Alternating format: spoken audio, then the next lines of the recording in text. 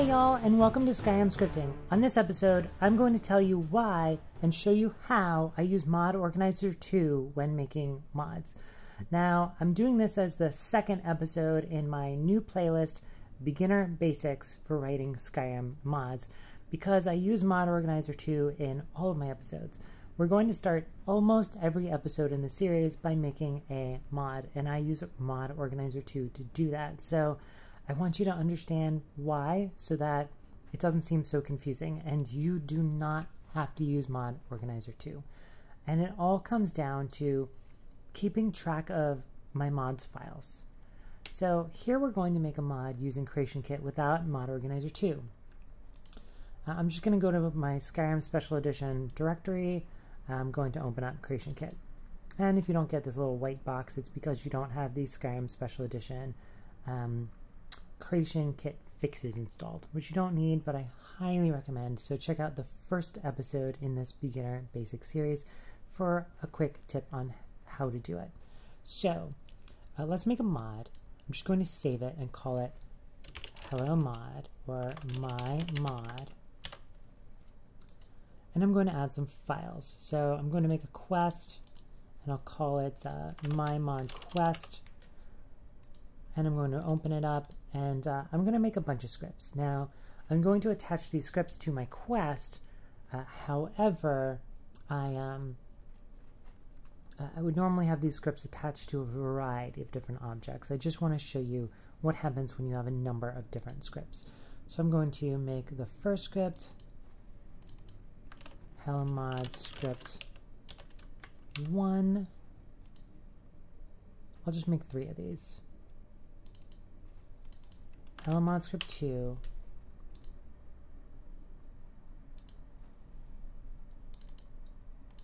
Hello Mod script 3. Cool. And now one other thing I'll do is let's go to our data directory, and in here we can see my mod, and in scripts we can see my mod script.px, and in source we can see 13,910 scripts plus ours. So my mod. So if we search for my mod, they're right here. If yours aren't in script source, then look in source scripts and they will be there.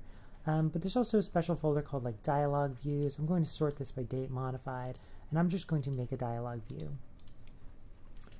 My mod quest dv1, whatever. dv1 branch 1. Doesn't matter what we call this. Oops, I meant to make a branch.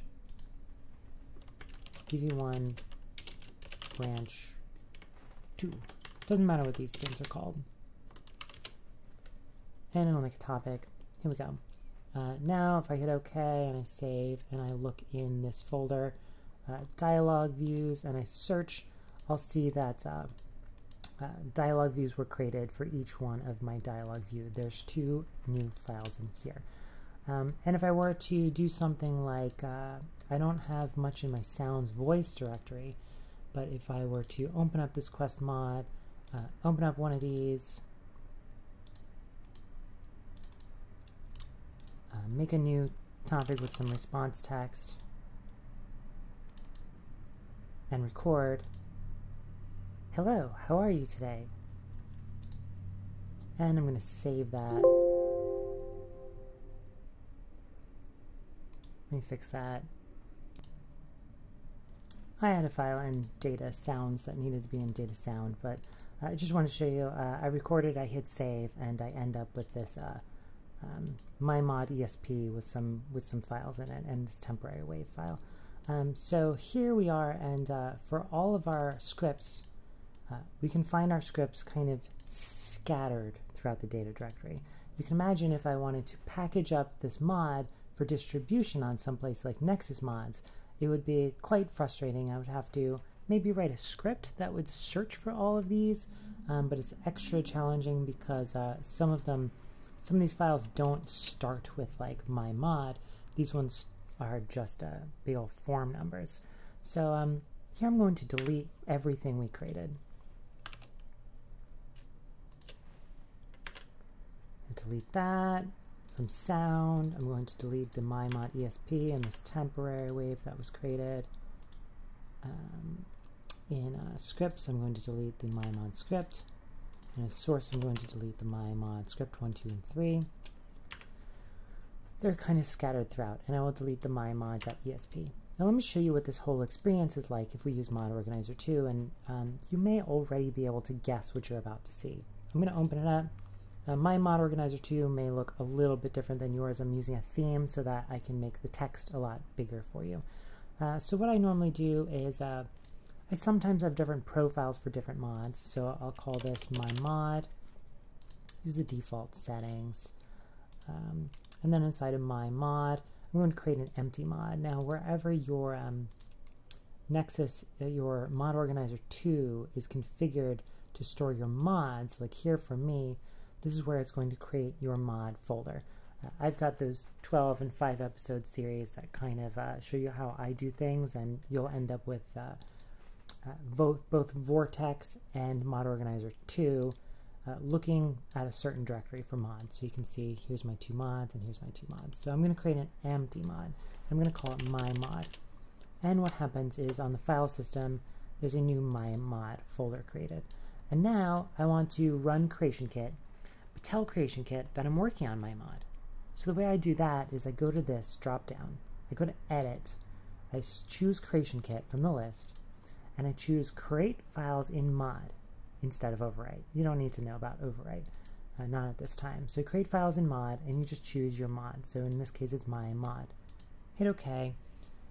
If you run CreationKit right now, it'll complain because you need to, for this to work, add this little checkbox next to my mod. Now we'll run CreationKit using Mod Organizer 2.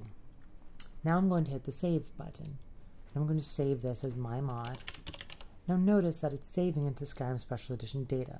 That's very important. It should save there.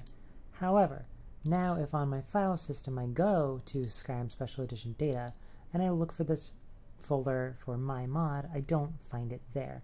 However, if I go to my mod directory, which Mod Organizer 2 created for me, the ESP is right there. How wonderful. And if I make a new quest again, let me load all of Skyrim so I can drink my tea. Takes less than 10 seconds.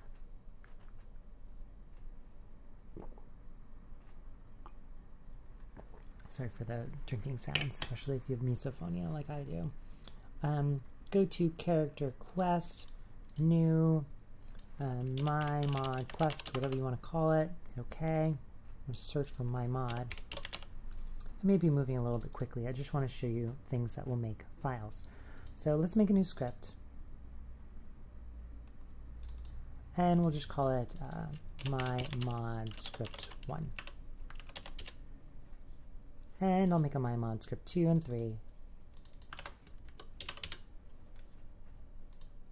Just for demonstration purposes. These scripts may be attached to objects and NPCs. I'm just showing you, oops, all right, I'll call it 3, not 2. But I'm just doing this so that you can see me creating a bunch of scripts. And I'll hit OK, and I'll save. Now, if we go again, you can kind of guess to our data folder and go into scripts.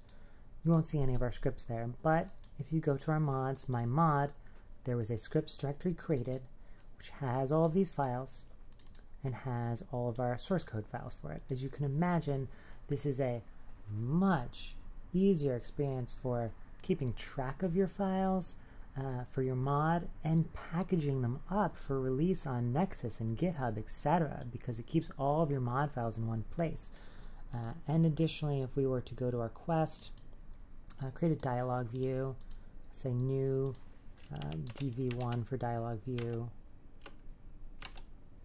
and hit OK.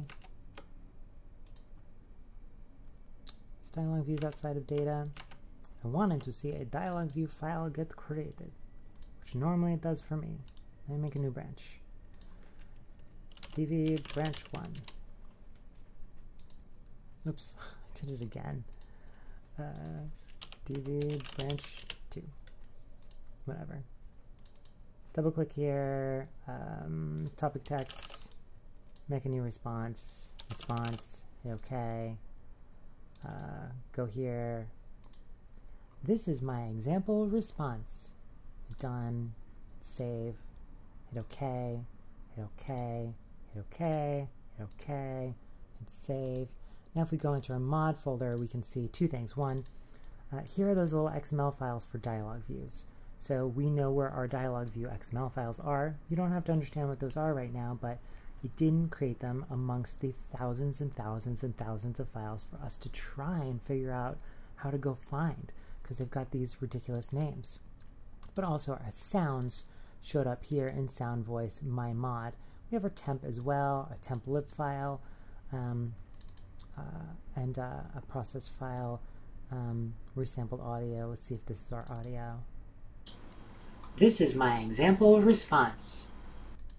Cool, I have a lot of background noise. I've got a lot of reverb here. So that's it. That's why I do it. I'm going to close out here. Now, if I wanted to get rid of my mod, to clean it up, I just right-click, remove mod. Yes, I'm sure. It's gone. It's totally gone. It's totally, completely gone. It's not in this folder anymore. It's not in my data directory. That is why I use Mod Organizer 2, and that's why you will see me use Mod Organizer 2 throughout this series.